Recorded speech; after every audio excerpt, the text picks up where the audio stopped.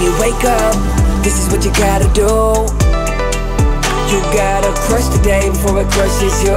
Every day I'm here to motivate, lead the way in the AM. I don't want you to hear these words, I need you to feel what I'm saying. Oh, you gotta crush the day before it crushes you. You gotta crush the day before it crushes you. In the building, Drewbie Wilson, motivation's coming, I can feel it. First thing that you need to do is crush the day before it crushes you. If you're always in a hurry for the next moment, how are you going to enjoy the one you're in right now? I think so many people in the entrepreneurial space and everyone in general, but I know in the entrepreneurial space especially, there's this issue of people that are like, oh, I'm manifesting and I'm trying to get to the next level. I want to grow. I want to scale, right? And they're in this hurry to get to where they're going. They're in this hurry to be somewhere that they want to be, but they're not present. They're not here in the right now.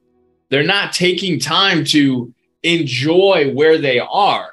And I think that's a curse of like the high achiever, right? Someone who wants more out of life is wherever you are, you're constantly trying to see like, hey, where am I going? Where am I going to get to?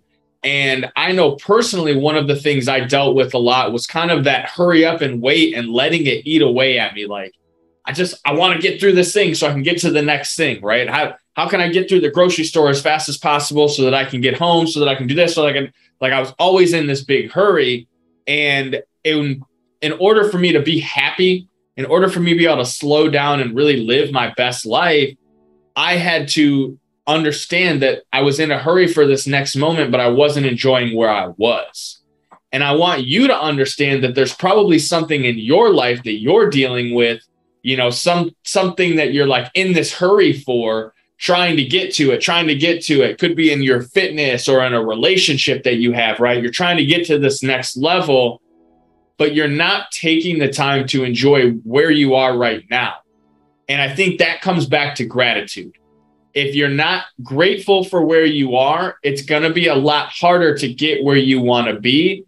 And being in a hurry to get there isn't going to make it happen any faster, right? What happens when you hurry, when you rush? You forget things, you make mistakes, right? So let's not be in a hurry to get to the next moment if we're not enjoying the one that we are in right now.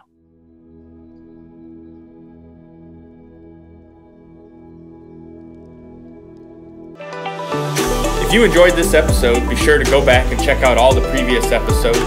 Make sure you subscribe and share this podcast with other like-minded, success-driven individuals who want to crush it. Check the show notes and grab your Crushing the Day swag over at crushingtheday.com. And remember, crush the day before it crushes you. You gotta crush the day before it crushes you.